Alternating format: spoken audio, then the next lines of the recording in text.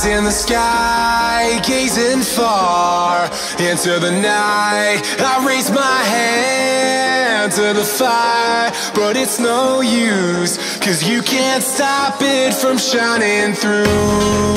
It's true, baby, let the light shine through. If you believe it's true, baby, won't you let the light shine through for you, for you, for you, for you, for you, for you, for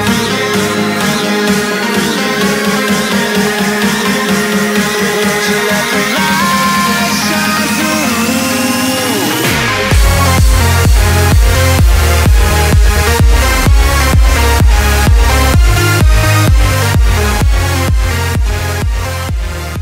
What's going on, guys? It's me, Brian here, and I hope you enjoyed that little cinematic. It was of our monthly pull function with the PLC program. Now, to get into today's topic, which is Cal Maritime hard to get into? What do you guys think Cal Maritime's hard to get into, or? It really depends on what major. Like, obviously for MPM, which are like the business and the global studies, it's a lot easier. But for the deckies or the marine transportation and then engineering, that's more like academically straining, so it is harder to get into.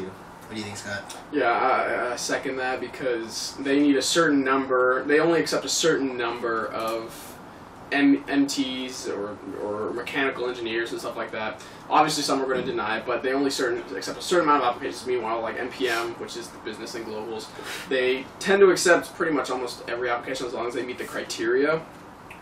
But that being said, you know, it's a little. It could be a little challenging. Is probably my overall opinion on that one.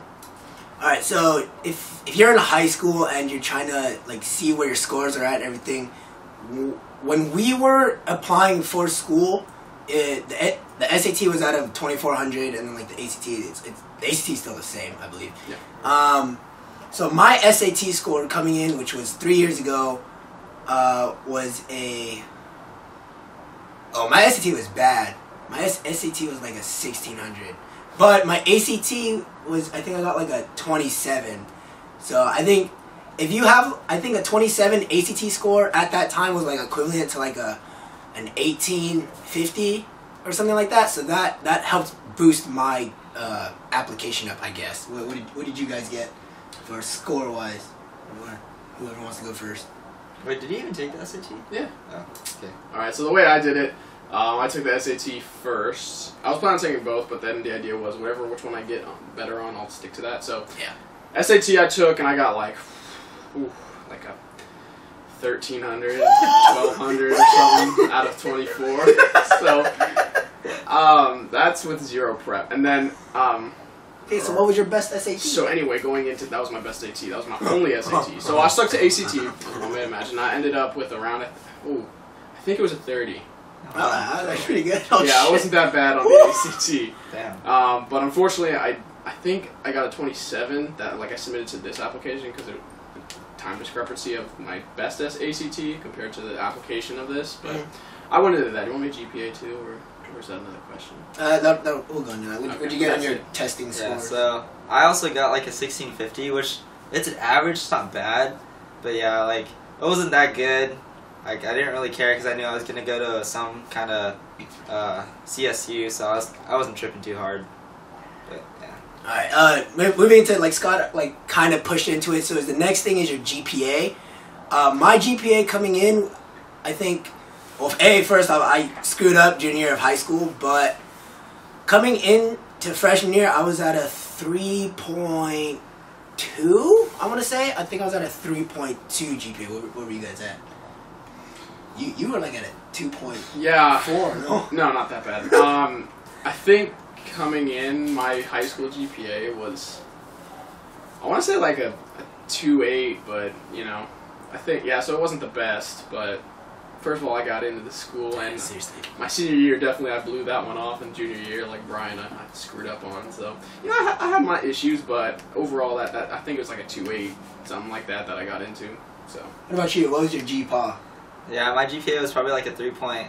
Like I remember it was like 3.00 like 2, because I had like a C in Spanish. We suck. I had a C in like math, but we kind of do. Yeah, like I just had like a 3.0 flat, whatever. Yeah. So now when we came, of course there's other things you need to consider. There's your resume. There's like all your extracurricular activities, your sports, or whatever. Like if you have leadership experience, whatever you got there. When we came into freshman orientation week, I don't know if you guys remember this, but we were sitting in RISA, and they were saying like for every one of you, like sitting here, like every seat, there were 5 people considered, or like 5 students. Actually. Oh, it wasn't? No, I was in RISA. 2 years ago. Stupid. 2 years ago. But yeah, so they were saying that for every seat, there was 5 people considered for that spot. So they were saying, like, from when I was going through it, I was like, geez, this place was kind of competitive, and I don't know, it brought me off, or like it threw me off, because like I didn't really see it as that. I don't know, but again, so my story is that I came in to Cal Maritime as an ME, or mechanical engineering major, which has like impacted classes and all that stuff. So I came into like a more quote unquote competitive major at that time, and then I switched over and whatnot. But these guys, they went in straight to MPM, so I don't know like how, again, quote unquote competitive it was for them to get their spot. But from what I remember, the school came off as pretty competitive. Would you guys say is it the same? Like you guys technically fought for your spot here, or what do you guys think? So, well, okay, so for the story that Brian said, like the one where it's like, oh, for every seat that's been taken, like 5 people applied for it, and like, I really, like me personally, I don't know if it's true, but I think that competitiveness is only in DECI and MPN, or DECI and engineering, because that's literally what the school was, like, for the past, like, what, 80 years? 7,000 years. Yeah, so then, like, MPM, which, like, remember, is the business and global, has only been here for, like, less than 10 years, so that's the, like, the two majors that made this school a lot bigger. So, in a way, the competition really isn't for MPM, it's just for MEs and DECIs. Yeah, and I'll definitely second what Cerrizo said, because I originally applied for MT, which is Marine Transportation, and I got rejected. And at that point, since I got rejected, I was like, uh-oh, because I didn't get accepted at any other college, and well, I did, but that's another story. So I was like, it was basically like I reapply or I don't go to college. So I reapplied on the MPM for global studies, and I filled out a whole new application and everything, and then like around a week later, I got an acceptance letter to the school. And that was after the fact that they sent out acceptance letters and letters saying you didn't make it in. So I definitely think that being the 1 in 5 type deal is for impacted majors such as marine transportation and mechanical engineering, because I got accepted into GSMA. Not saying it's an easy major to get into. It might be a little more difficult now because it's getting more known and more people are coming in. So things might have changed since the last time we came in, because I remember when we were freshmen, they were actually hurting for people in the GSMA department. But now it's changed. I'm pretty positive, yeah. So. Yeah. So I guess overall, depending on who you are, and of course like all your grades and your extracurriculars, your resume and all that stuff, Cal Maritime, it's not that hard to get into. Like, overall. Again, I came in as an ME major with a 3.2 GPA with just basically swimming and, like, military interest I put out. You know, and then these two, I mean, they've told you their story.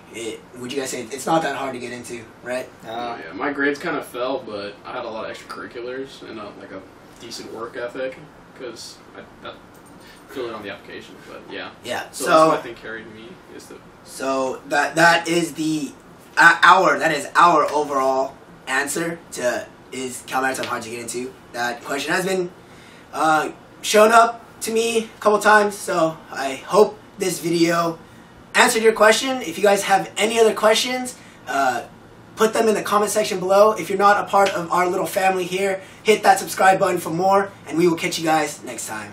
Peace.